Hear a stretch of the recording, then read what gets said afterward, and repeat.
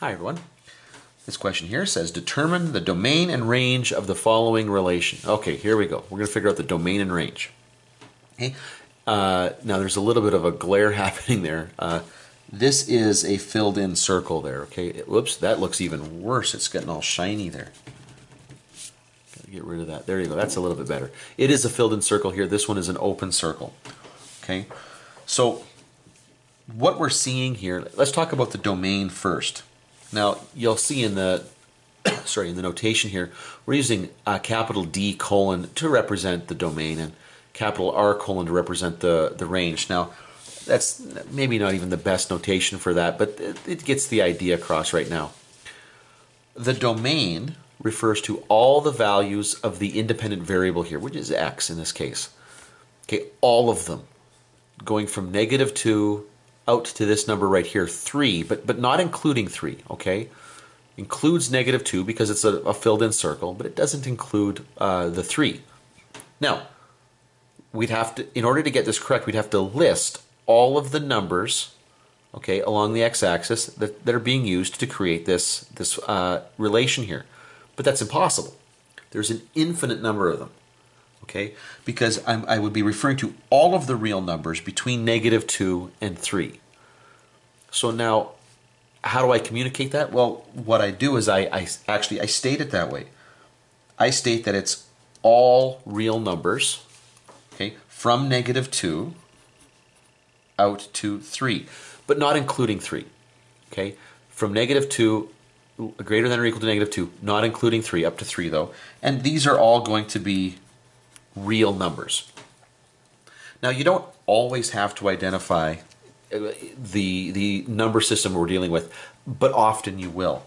So that's going to be our range. Our domain there. Our range is going to be all of the values of the dependent variable, all of the y coordinates. So we look horizontally for the range. We look vertically. We look horizontally for the domain, I should say. Vertically for the range.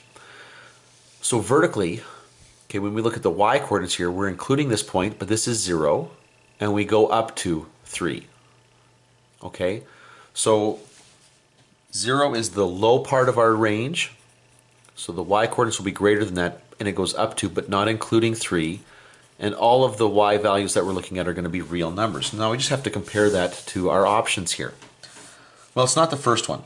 Okay, we have got an infinite number of actual values here, not just this group of what is that, 5 and 4 there. Okay, so let's take a quick look here. Our domain here looks like -x out to 3. Well, we've got more information than that, so that actually doesn't make any sense as an option there.